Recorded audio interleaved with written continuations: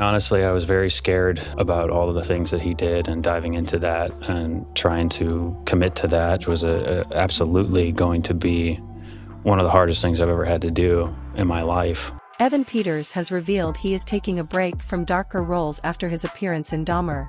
In September, Netflix and Ryan Murphy released a new series exploring the life of serial killer Jeffrey Dahmer. The show is told from the perspective of his victims, and it stars Evan Peters as Dahmer. It has since become one of Netflix's most-watched shows ever. In 1992, Dahmer was found guilty of killing 16 people who were predominantly black gay men. He also committed necrophilia and cannibalism with their dead bodies. Yesterday, December 12, Evan was nominated in the Best Actor in a Limited Series category at the Golden Globes for his portrayal of Dahmer. The American Horror Story actor has played several fictional killers in the past on the FX horror series, but taking on the responsibility of portraying a real-life figure who was responsible for the brutal and devastating deaths of young men and boys was a whole different challenge. In a new Variety interview with both Evan Peters and Ryan Murphy, Evan revealed that he won't be returning to serial killer roles anytime soon.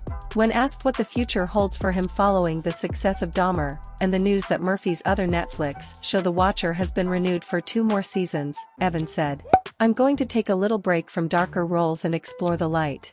It would be interesting to me to play something that is a little closer to home, a little more mundane, and to explore the details of those kinds of experiences." In another interview with Netflix, Evan said the role was one of the hardest things he's ever had to do.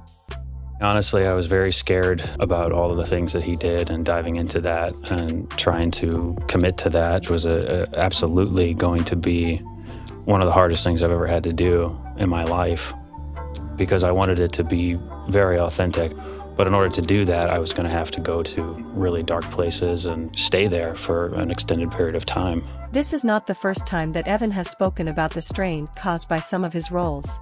Speaking about his work on AHS, Cult, in particular, Evan told GQ, "I'm goofy, I'm silly, I like to have fun. I don't like to yell and scream. I actually hate it. I think it's disgusting and really awful, and it's been a challenge for me. Horror Story sort of demanded that of me. It's been all a massive stretch for me and really difficult to do," he said of playing certain AHS characters.